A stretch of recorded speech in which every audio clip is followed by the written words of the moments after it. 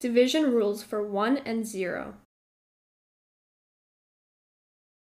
Rule number 1. Any number divided by 1 equals that number.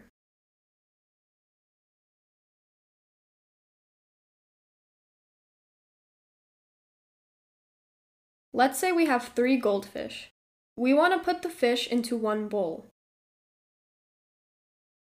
3 represents the number of fish, 1 represents the number of bowls, so if we divide 3 into one group, we get the number of fish in each bowl.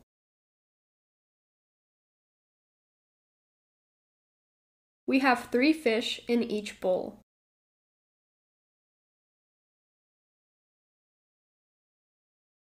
Rule number 1. Any number divided by 1 equals that number. Rule number 2.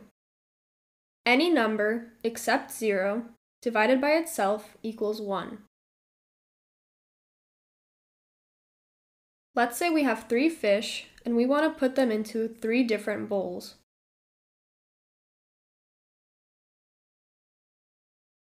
The first 3 represents how many fish we have. The second 3 represents the number of bowls. 3 divided by 3 gives us the number of fish in each bowl. We have 1 fish in each bowl, so 3 divided by 3 equals 1.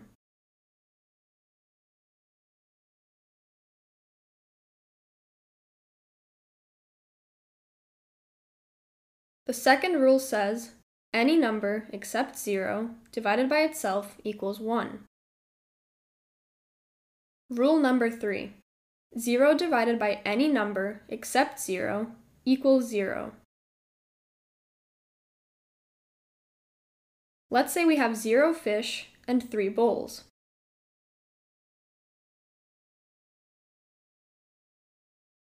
Zero represents the number of fish.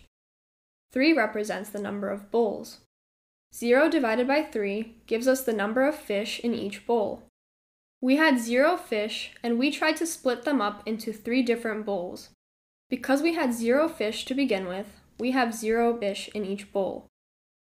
So 0 divided by 3 equals 0.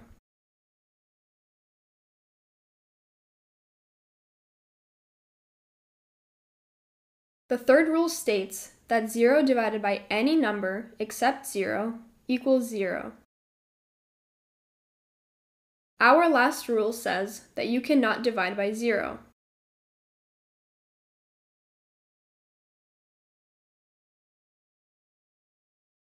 Let's say we have 3 fish and 0 bowls. 3 represents the number of fish, 0 represents the number of bowls. We can't divide by 0 because we cannot put fish into tanks that don't exist. So you can't divide 3 by 0. Just remember, you cannot divide by 0. If you thought this video was helpful, please leave a like. For more videos like this, please subscribe.